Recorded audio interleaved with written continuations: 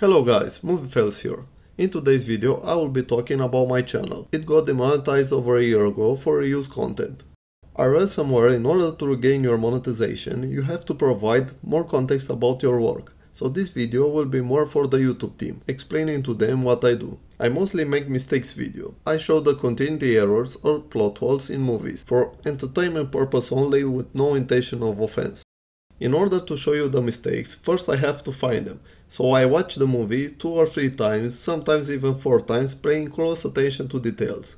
After, I make a list of mistakes, I pick only the best of them, then I start writing a commentary or script for the viewer to fully understand the mistake. Then I start editing the video, adding commentary, special effects, sound effects for each clip, and it ends up looking something like this. This is what I do for all of my videos. I also starting adding voiceover to them. All of my videos are fair use under the copyright law because it is transformative in nature and I don't use more of the original than necessary. Also, it has no negative effect on the market for the original work. Another thing I wanted to prove in this video is that all my mistakes I found are original.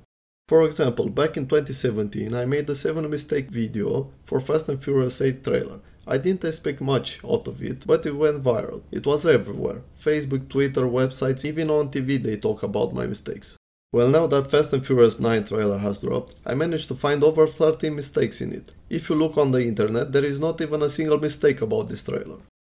In some scenes I noticed stuntmen standing still just waiting for their cue to join the fight.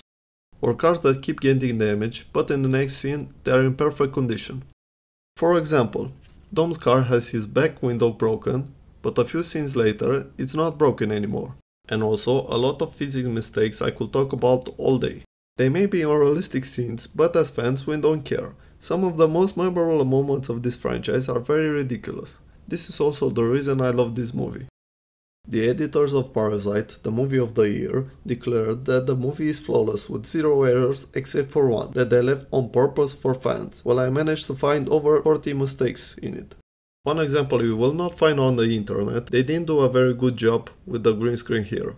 I also found 200 mistakes in Avengers Endgame, 40 Easter eggs in the last Fast and Furious 9 trailer, and a lot more. If you want to see them, please remonetize my channel. Thank you for your consideration.